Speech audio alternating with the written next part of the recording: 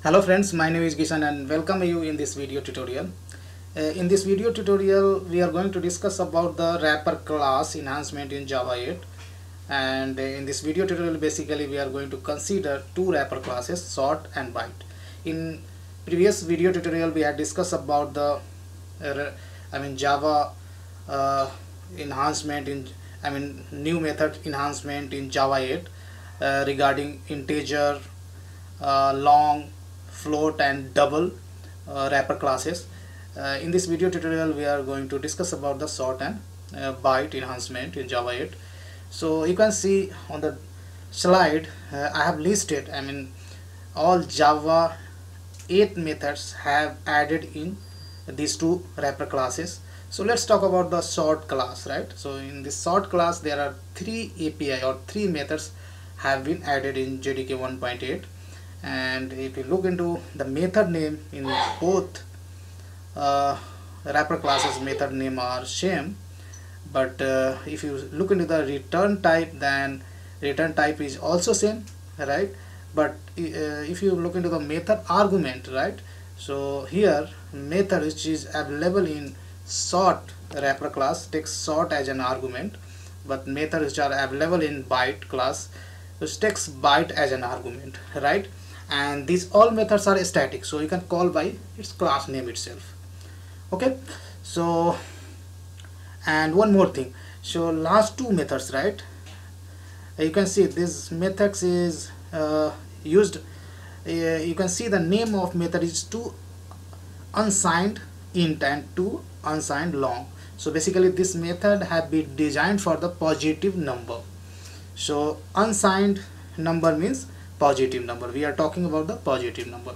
So this was the all about these methods. Let's go ahead and create a Java project in Eclipse and try to understand this method through an example. So here I have Eclipse and I have created a project with name sort and byte wrapper Java 8 methods, and here I'm going to show you how to make use of these methods. So let's start from sort class, and as I said these methods are static, so directly you can call by its class name. Now I would call hash code method, right, and here you will have to pass sort value, right? So let's pass 23, right? So 23 by default it is an integer, so we will have to typecast into sort, right? So either you can typecast like this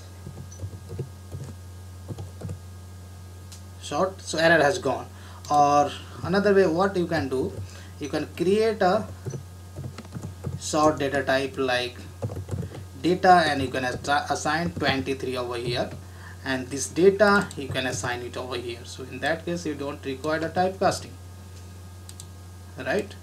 So I hope you understood. So let's say data, so this is not forcing me to typecast, and if you try to print hash code of this sort value, so let's see what value we are getting. This will return basically every object has a hash code value, right? So if you look into, so we'll get the hash code of this variable, right? This variable somewhere getting stored in the memory, so this returns you the 23 itself. If you look into the implementation of this method, what this method does, whatever parameter you are passing, that's converted, that's just typecasted into integer, and that is returning to you. That's why return type of this method is integer itself. Okay, now let's talk about the next method. So next method we have is called to unsigned int.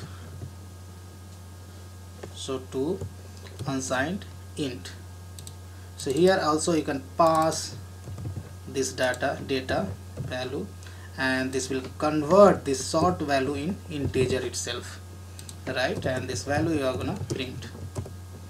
So just I'm showing you the use, how we can make use of this method in your real programming world. If somewhere if you want to convert sort into integer, then and you are very much sure this sort value is coming is always positive, right? Because this is for unsigned integer.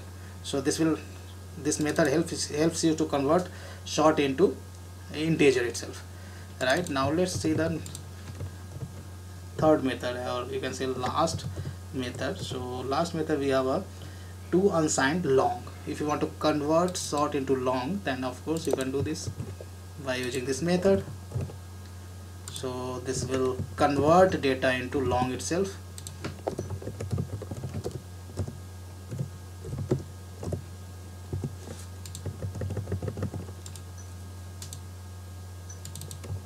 So let's print. If you run, then this will perfectly run, right? So almost everywhere we are getting the same value, because everywhere we have passed this data to every method, so that's why output is same. But I hope you understood how to make use of these methods. I'm not gonna show you practically these methods which belongs to the byte class. This will work in similar fashion. So thanks for watching this video, and this code I'm going to watch on the this code I'm going to upload on the GitHub, and GitHub location I will specify in the video description part itself. So thanks for watching this video, and see you in next video tutorial.